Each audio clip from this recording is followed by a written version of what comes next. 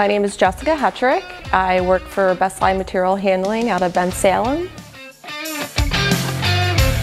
I tend to think that I function well as part of the team. I get along with people very easily, and I have a lot of experience with problem solving. So one of my main things that I enjoy doing is finding solutions to things that are, come up in everyday business.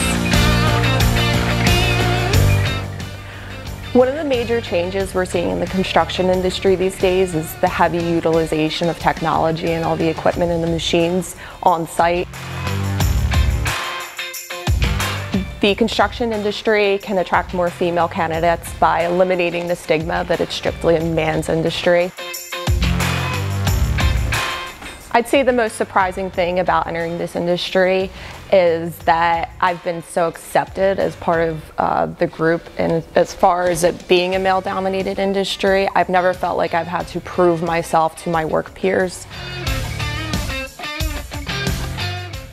My advice for any young woman entering the construction industry is to seriously consider it a long-term career. There's so many opportunities that you can take in this industry, and it'll bring you into an actual long-term career. And to just throw away any preconceived notions that you have about it, do your thing, and it'll be extremely rewarding.